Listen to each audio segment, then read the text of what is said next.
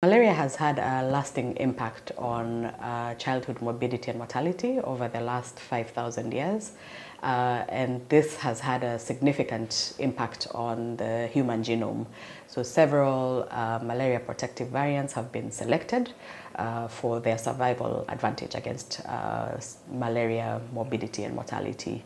One of these variants is the Dantu blood group variant that was recently identified and has been shown to confer a strongly protective effect against severe malaria, up to 74% protection against severe malaria, which is a magnitude that is similar to the sickle cell trait effect. Sickle cell trait is the strongest malaria protective effect that has been described so far. So recent work by our group, recent in vitro studies by our group showed that the Dantu blood group variant confers protection through resistance of the Dantu variant cells to invasion by malaria parasites. So we think that this resistance to invasion by malaria parasites prevents more severe infections downstream. So this hypothesis has, however, not been tested in vivo. So our current study that was just published had the opportunity to now study this hypothesis in vivo. We were able to test the impact of Dantu on malaria parasite growth, Plasmodium falciparum parasite growth in individuals who were enrolled in a controlled human malaria infection study, or SHIMI as we call it here. And SHIMI basically involves inoculation of healthy adults with malaria parasite. So these are aseptic, purified, cryopreserved malaria parasites, and then monitoring of these individuals for 21 days to see how the parasite grows within these individuals. So the primary outcome of this SHIMI study was checking to see if parasites grow to a threshold of 500 parasites per microliter. If any study participants got to this malaria parasite growth threshold, they were given treatment.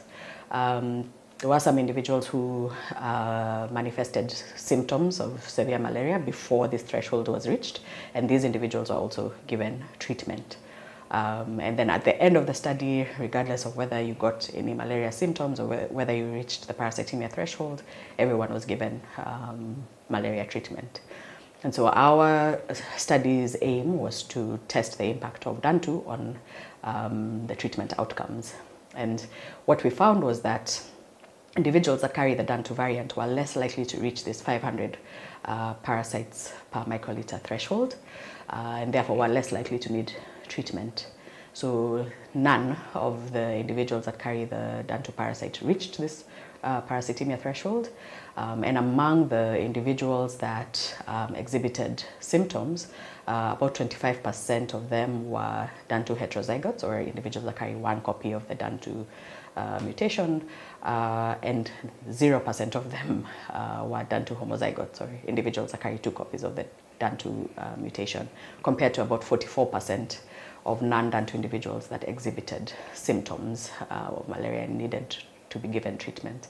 So we see this protective effect of the Dantu variant in a sort of dose-response manner. Then, you know, the heterozygotes, some of them will need treatment, none of the homozygotes needed treatment at all. So this is the first time we've shown that Dantu has a protective effect against malaria in an in vivo setting, in this controlled human malaria infection study